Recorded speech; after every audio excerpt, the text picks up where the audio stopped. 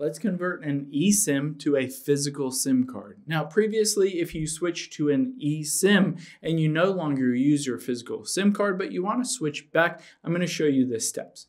The first thing that we'll do is we'll hop into your settings here, and then we will tap on cellular about midway down there. Now you can see on here, I have an eSIM card, and if I want to switch to a physical SIM card, I can tap that little delete eSIM. So what this will do is it will delete the software version, the electronic SIM card, in my phone.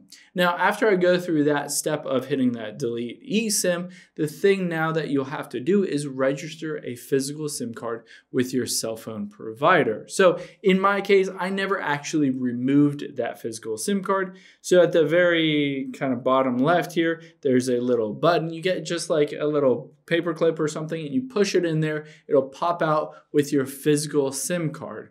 Now, if you don't have a physical SIM card, you'll need to go into the store, AT&T, T-Mobile, Sprint, wherever you go, and basically they'll give you a physical SIM card. But if you already have one of those, the next thing what we'll do is we'll tap on a web browser and we'll just type in AT&T customer support or wherever you basically use your cell phone carrier through.